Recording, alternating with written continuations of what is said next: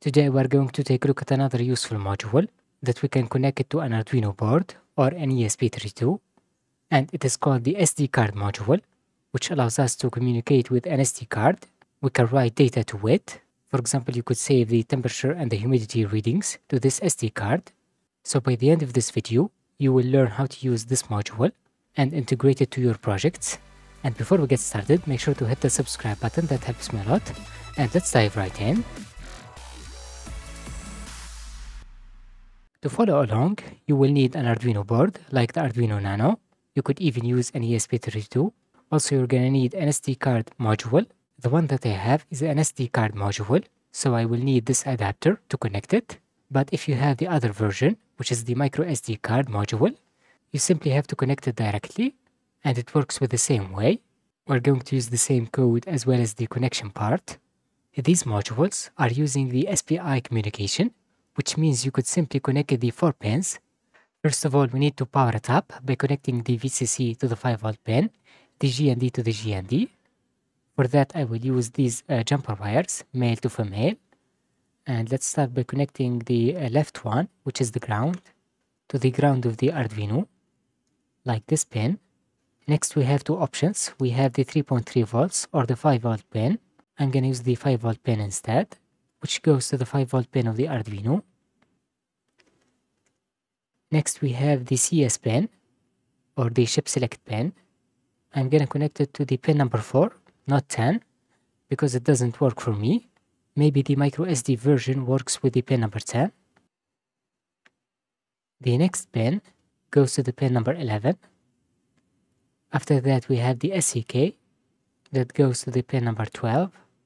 The pin number 13. And the last one goes to the pin number 12. Once you do that, we can communicate with the micro SD card using the SPI communication.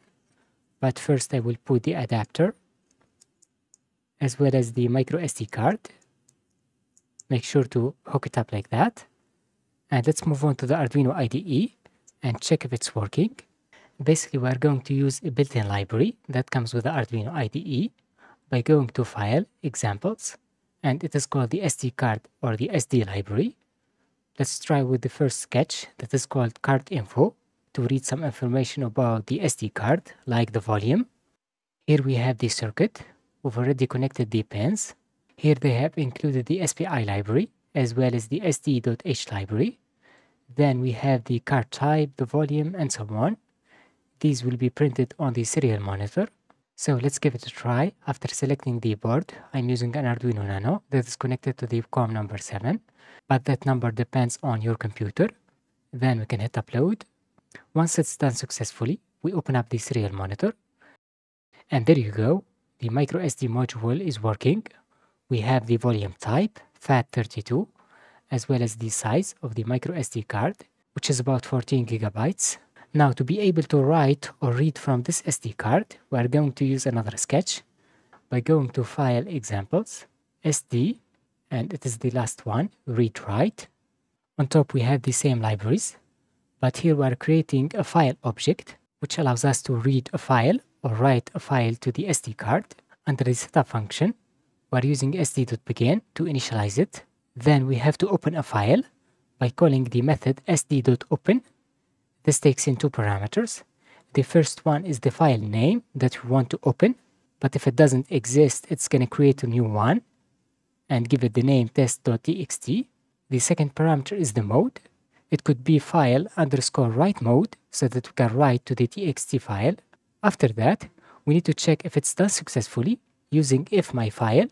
In such case, we can use myfile.println to print text to this file, like testing123. And after each operation, we have to close it so that we can save the changes using myfile.close. And if we want to read a text inside the file, we can use sd.open and assign it to myfile object. Here we have one parameter, which is the name of the text file, test.txt, that we have created. By default, if you don't set the mode, it's going to be file_read by default, which means we could only read from the file and we can't write to it. After that, we need to check if it's done successfully, if my file returns true. In such case, we can read the characters by checking if it's available using while my file.available. And here we are printing the text to the serial monitor using serial.write by calling the method myFile.read, which reads the characters which are testing 1, 2, 3. And finally, we need to make sure to close the file. Now let's give it a try and check if it's working by hitting the upload button. And I'm going to open up the serial monitor. Make sure to select the same baud rate. And there you go, writing to test.txt. It's done. And we can read from it. We have the same text. To double check, I'm going to put the SD card inside my computer so that we can check if we have this file and the same text testing 1, 2, 3.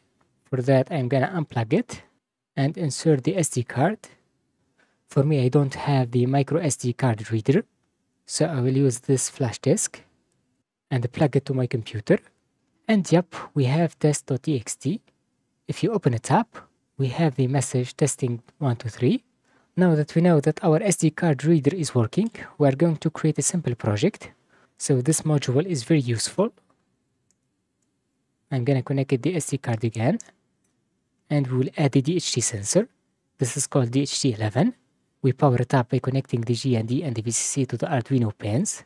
And we have the data pin that could be connected to one of the digital pins, like the pin number 2. This pin allows us to read the temperature and the humidity. Let's start by connecting the left pin, which is the ground, to the ground of the Arduino. Next, we have the data pin, which goes to the pin number 2. And finally, the VCC. We can use 5 volts or 3.3 volts. Then we are going to modify the sketch so that we can read the temperature and the humidity and write it to another text file, like readings.txt. But first of all, you have to add the DHT library. Just search for DHT sensor library, and it is this one by Adafruit. We've already installed it. Next, we have to add the DHT library using include dht.h. Then we have to create the DHT object. The type is DHT. We can give it a name like DHT lowercase. This takes in 2 parameters. The first one is the pin that we are using. For me, it is the pin number 2. And the DHT sensor type, we're using DHT11 because there is another version, DHT22. After that, we have to initialize it under the setup function using dht.begin. Then we will use the same commands.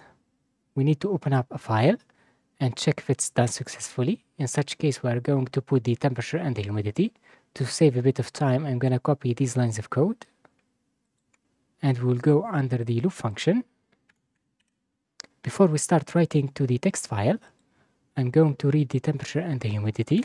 But first we need to add a bit of delay because the sensor needs a little bit of time to get the right value of the temperature and the humidity, like 2 seconds. Then we'll create a float variable and call it temp. We simply have to call dht.readTemperature, and the value is going to be in Celsius. If you want to get it in Fahrenheit, you have to pass in true. Next, I'm going to add the humidity value and call it a humidity equals dht.readHumidity. And now we can open up the file using myFile equals st.open. Here we are going to create another one like readings.txt. Make sure that the mode is right because we want to write to this text file. And once it's done, we're going to write to it. Instead of using the testing message, we're going to print the temperature and the humidity, but I will use the print command because I don't want to go to the next line. First, we need to print the text temp so that we can know that the value is the temperature value. After that, we're going to add the actual temperature reading using myFile.print temp. And I want to add the unit. It's in Celsius. I'm going to add space and slash so that we can write the humidity value. And let's copy these to save a bit of time. Here we're going to write humidity and the value of the humidity variable, but the unit is the percent, and we don't need the slash. Also, we want to get back to the next line after we put all of the values. Of course, we need to make sure to close the file so that we can save the changes. And here I'm going to change the message to error opening readings.txt. And that's pretty much it. So you see it's really simple to work with the SD card module. And yep, it's done. It's initializing the SD card. I don't know why it has failed, but when I reset the board, you see it is working. Our Arduino board is reading the temperature and the humidity values, and it is saved under this text file, readings.txt. To check that it's working, we're going to take a look at the content of this SD card. And yeah, we have the text file readings.txt. And yep, the temperature is about 36 Celsius. We have the humidity, 40%. So I think that's pretty much it, guys, for this video. I hope you like this project. If you have any question or comment, make sure to put it under the comment section down below. And I will see you in the next one.